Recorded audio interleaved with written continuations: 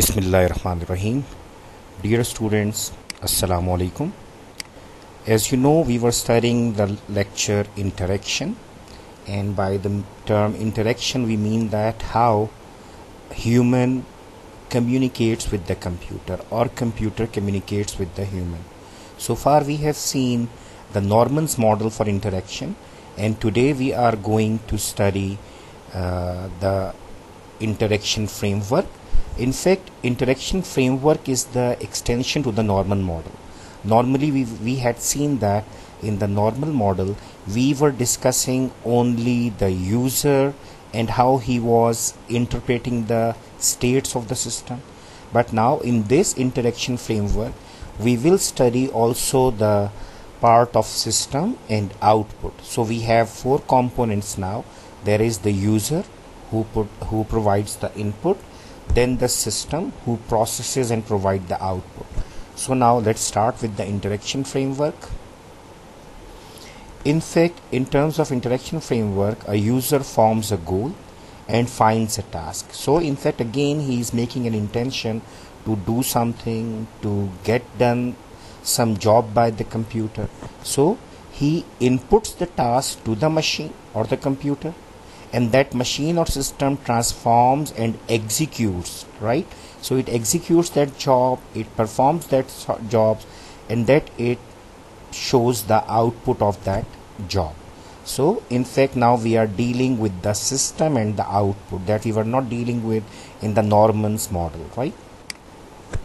So it is again the same diagram. User provides the input to the system, system processes and provide the output to the user. So in this manner we work, and now we have a design focus in the book that describes about the ineffective interaction. If I just tell you over here, like a user provides the correct input, and that input is taken by the system and processed, and then system provides the output, and output is interpretable by the user, then it will be effective. That is, user is doing the right thing, the input reaches to the system, system provides the output, and output is understandable by the user, so it is effective.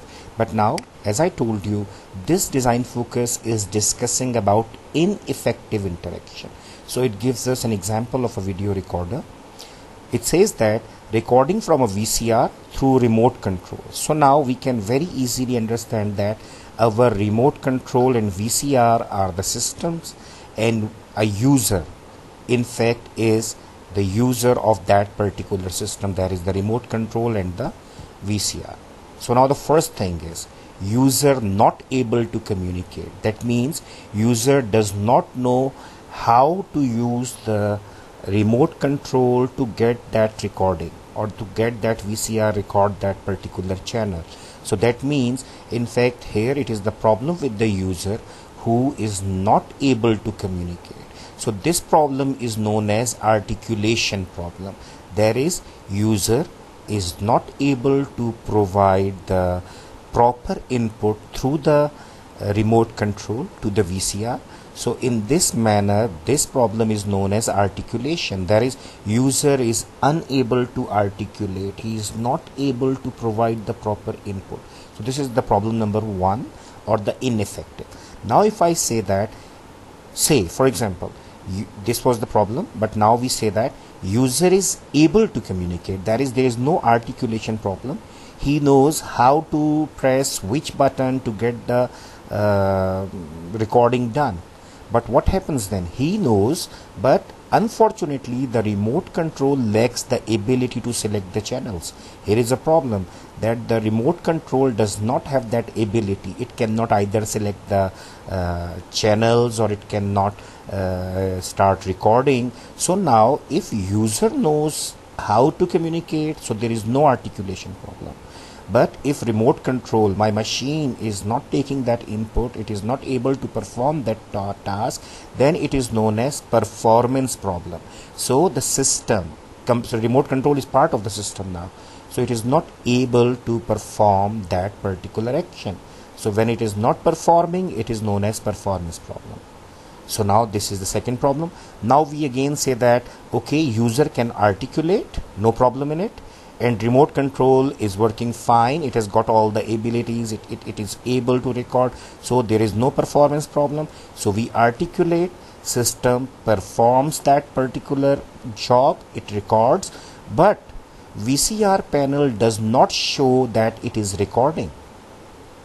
So I gave the proper input, system started recording, but my VCR is not showing me some red line, some red dot, some R symbol with red color or something, anything that can display me that it is recording. But unfortunately here VCR panel is not showing me, there is no symbol of that kind, my VCR is not showing me that it is recording. So when this problem arises, it is known as presentation problem.